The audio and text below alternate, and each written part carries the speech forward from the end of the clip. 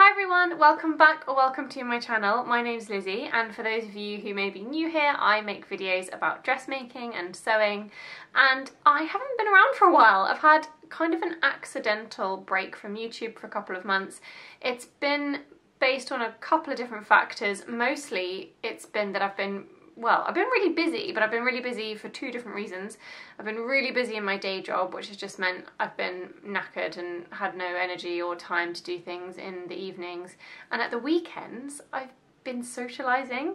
We're really lucky in the UK at the moment. I mean, touch wood, let's hope it lasts, but at the moment we are allowed to socialise with friends and family. We went through a phase where we could only socialise outdoors. Now we're also allowed to do a little bit of indoor socialising as well. So actually I've had a really lovely couple of months catching up with friends and family at the weekends, which has been brilliant. And it does mean that actually I haven't been very productive in terms of sewing, because I normally do loads of my sewing in the evenings actually, so the weekend plans I've had wouldn't normally have messed up my sewing progress. But I haven't had any evenings because I've been working late, which has been rubbish. But I am feeling inspired and I'm really wanting to get stuck in again with some sewing. So I've been buying some fabrics and I want to show them to you and talk you through what I'd like to make.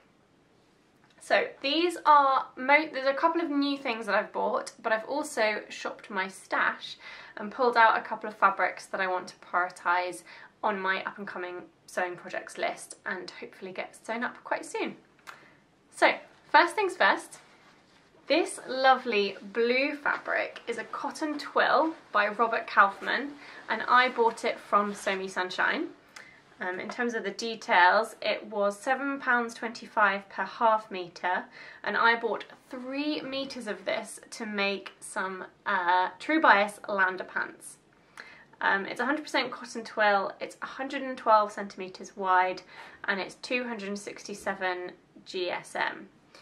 Now, you can tell that I'm a little bit out of kilter with my sewing and video schedule, because actually the Lander pants are the one project I've been consistently working on during Me Made May, and they are very nearly finished. So I will be showing those to you hopefully really soon. For context, this is the pattern. I'm sure lots of you will be familiar with the True Bias Lander pants. I've had this pattern on my to sew list for such a long time. Yeah, and it's basically a pair of high-waisted trousers. It's got 4 buttons down the front, a nice wide waistband with belt loops, and some good deep pockets on the front. And they're just like a really stylish but also casual pair of wide leg trousers. I'm excited about those. But as you can see, I've got loads of fabric left over, like loads. And I'm pretty sure I stuck quite closely to the fabric requirements. Let me see. Yeah, it said, for my size, it says you need 3 metres or 2.8 metres to 3 metres to make the version that I made. But I've got 1.5 metres left over. So I want to make something else with it, and I'm not sure if 1.5 metres is quite enough, so I need to look up a few patterns. But I kind of want to make like a jacket, a denim jacket style of jacket, if you know what I mean. I've seen a few patterns around and I've got a few pinned on my Instagram. You know, on Instagram you can like save images into folders, a bit like Pinterest. I love that function. So I've got my eye on a few patterns, yeah, to make a denim jacket style jacket. I mean, it might be a bit much to wear the Lander pants in this on the bottom half and a jacket in this on the top half. It's giving me like double denim vibes, although this isn't denim, this is cotton twill and it's in this lovely petrol blue as opposed to being a denim. But that could either be a really strong look or a really like over the top look. But I also have been considering making like a tailored smart gilet with these leftovers. I think I've got enough fabric because it wouldn't require any sleeves, and again I've not actually got any patterns in mind, so let me know if any of you have any patterns spring to mind. But I'm thinking something that has like a smart collar and sort of a lapel, and that is straight and would come past my bum, so sort of like a 3/4 length, just like an open single-breasted gilet, so like a sleeveless coat or a sleeveless blazer I guess, And again, I'm kind of thinking that over the top of the Lander pants with like a really smart white frilly like puffy sleeved blouse underneath, it could be a really strong look. We'll see. Those are my various ideas that I have for this leftover cotton twill. Next up, I have a knit fabric, a ribbed knit, that is also in this lovely petrol blue colour. So it pretty much matches the cotton twill, the Robert Kaufman cotton twill from Sew Me Sunshine. This isn't an accident, this is on purpose, but this is actually a fabric from my stash. Now, I'll put a picture in to remind you what it looks like, but I actually have already used this fabric. This fabric is leftovers, and I used this fabric to make a Tilly and the Buttons Freya top a few years ago. Now, this is a mottled rib knit from myfabrics.co.uk. They still have it in stock, I think, so I'll try and link it below. And it's £8.95 a metre. It's 80% polyester, 15% viscose, 5% spandex, and it's 145 centimetres wide. Despite having quite a high polyester content, it's really nice and soft, and I find it really nice to wear. And again, the pattern fabric requirements were clearly a little on the generous side because I've got quite a bit of this left over from when I made the Freya top. So what I want to make with this is a true bias Nico top. I don't have a paper pattern for the Nico, but I'll show you my little pattern card. I make these little pattern cards for all of my PDF patterns, so I can just flick through them. And I want to make view A, which is the sleeveless top. So it's a pattern that's got like a high neck. It's actually really similar to the Tilly and the Buttons Freya top when it's in a top version, but you can make the Niku in a dress as well. I always say Niku instead of Nico or Nico.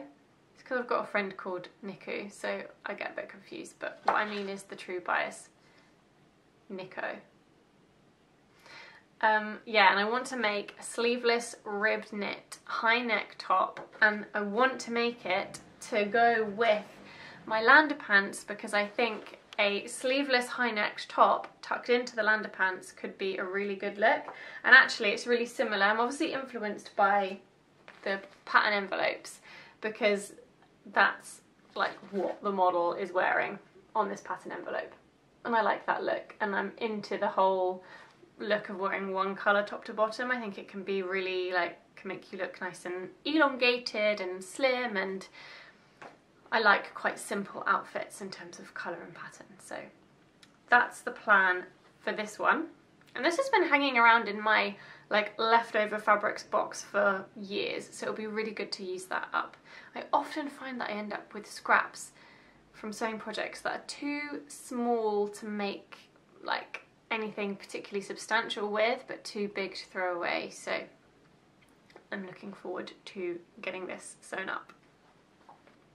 The next fabric that I would like to show you is very special because it is a Liberty Tana lawn, and I bought it in their sale. They had quite a big sale across a lot of lines on their website a few weeks ago, and I was browsing, and Liberty, I see other people sewing with Liberty lawn and I love the kind of things they make, but a lot of the time the prints aren't quite my style.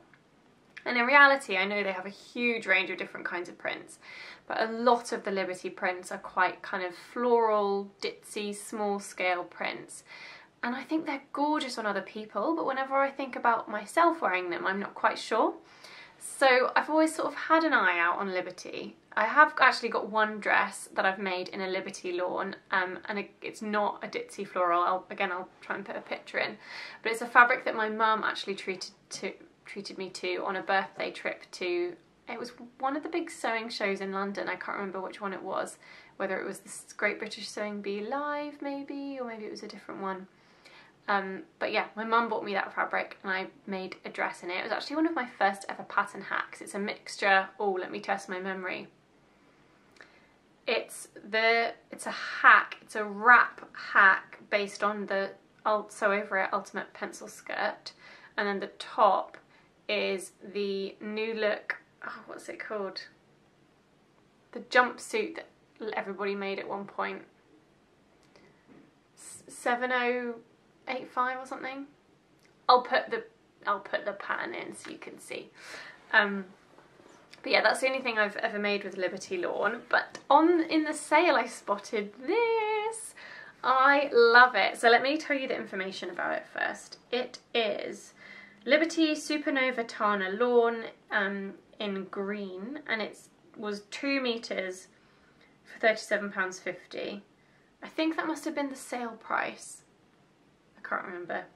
And it's 100% cotton. The one thing that really I found very annoying on the Liberty website was I couldn't find where it said how wide the fabric was, which is obviously really important when you're trying to make sure you're buying enough fabric to make a certain project.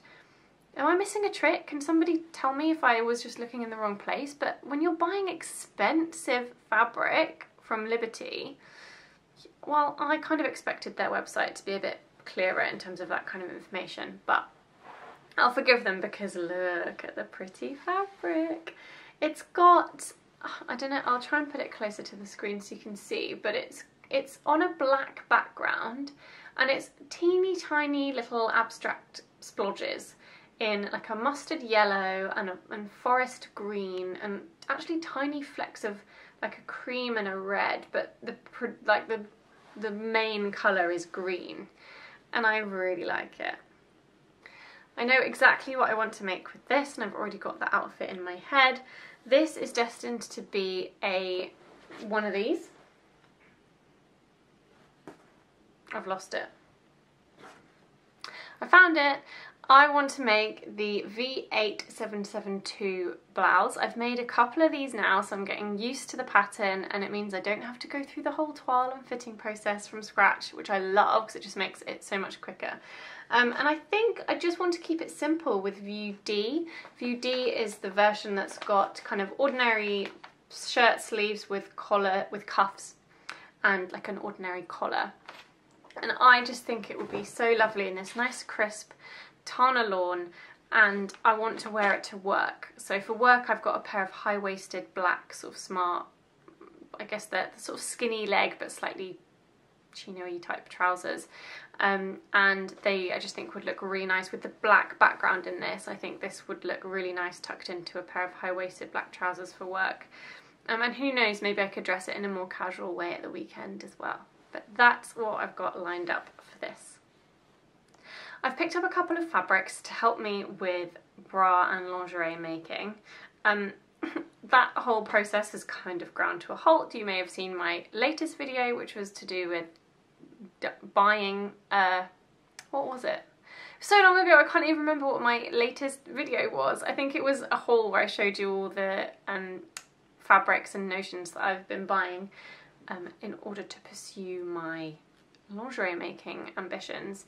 But I've been testing dyes on fabrics and it's all been a bit tricky and hasn't been quite working out how I wanted to, so I've kind of put that to the side for now while I get re-inspired to jump to it again. But I needed some fabrics, so I picked up this cotton jersey. I mean, I probably won't even hold it up because it might make the colour go all funny. But it's basically just a simple cotton jersey. I bought it from Sew Me Sunshine, and in terms of the information, it was... So it's called the Maria White Cotton Jersey from Sew Me Sunshine. It's £5 per half metre. I bought half a metre because it's just for making underwear. It's 95% cotton, 5% spandex, 148 centimetres wide and 215 GSM. Now, the reason I bought this is because I want to try dyeing it. As you'll know, because I think I've shown you before, I've got a bunch of patterns that I'm working on for lingerie. I've got the Geordie Bralette by Emerald Erin. I've got the Chloe Thong by Evie Lalouve.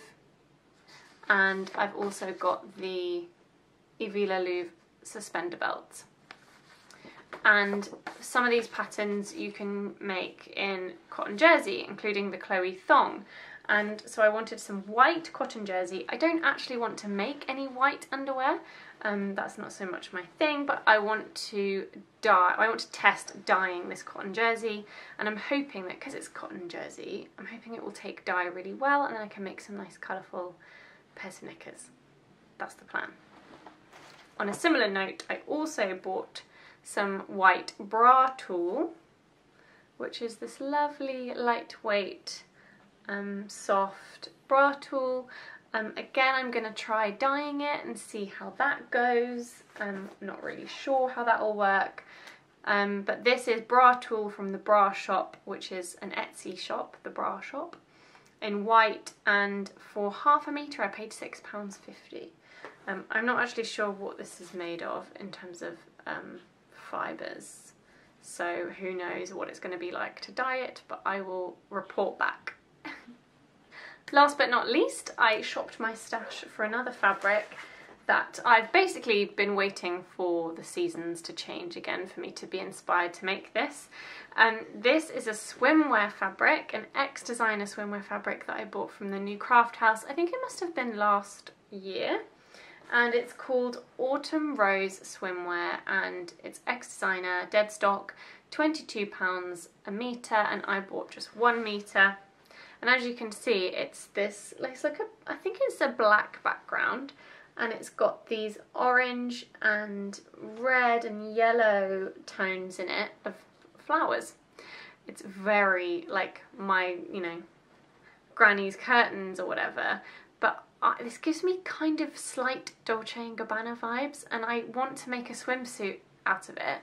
I'm thinking of making I haven't got the pattern yet, but I'm thinking of making the Edgewater Avenue Brook swimsuit, or using that as a base. It's like straight across the front with little straps, and I think it's slightly quite high-legged at the sides. But I'm not sure if I know that the straight across neck really suits me when it comes to swimwear, but I'm not sure if this fabric like deserves something a little bit more special. The straight neckline might work really well with such a busy fabric, because it might, like, maybe a simple shape is better, but I'm quite intrigued to try creating some sort of ruching, just to dip the neckline a little bit in the middle, just to give it a slight sweetheart shape. Or I'm also playing around with the idea of creating like a little belt to go around it as well, just to make it extra special. But yeah, anyone in the UK will probably laugh at the fact that I'm making this video at this precise moment in time, because we had the wettest May ever. Well, not ever, I don't think it was record breaking or anything, but we had a really, really wet May. But we're now on, I think it's the 2nd of June today as I'm recording this, and we've just had about 5 days of solid like summer weather. Like, it was 25 degrees or 26 degrees I think at one point in London today, which for us it does get hotter than that, but very rarely. So this is full-on summer weather we're experiencing for the last few days. So hence why I'm suddenly inspired to make swimwear, because I'm not planning on going abroad this year, and obviously the pandemic might not make that possible anyway. But I do have a couple of UK-based staycations planned. We're heading up to the Lake District at one point this summer, and we've also booked to go to Devon later on in the summer, and I'm really hoping that there might be nice enough weather to maybe wear a swimsuit on the beach. The great thing about making swimwear is that even with a metre of fabric, I'll probably have enough to make a swimsuit and a bikini, which makes me pretty happy. So there you have it. Those are all of the fabrics that I have either bought recently or that I have pulled out of my stash to prioritise within my sewing plans list. Please do give this video a thumbs up if you enjoyed it, and subscribe to my channel if you would like to see more of my videos. I'd also love to hear from you in the comments below if you have any ideas for patterns that I could use for a couple of those things that I wasn't so sure about. You guys give such great suggestions, so thank you. I'll try not to leave it so long until my next video. I'm hoping to get a bit more back into the swing of filming videos regularly, but if you do want to see more from me in the meantime, then please do head over to my Instagram. I'll put the handle on the screen now, and I'll link it below, because I'm I can be hit and miss on Instagram too, to be honest, but I do, especially on stories, I'll share things a bit more frequently. So if you want to see what I'm up to, see what my sewing progress is, then you can check me out on there too. Thanks so much for watching, and I'll see you next time. Bye!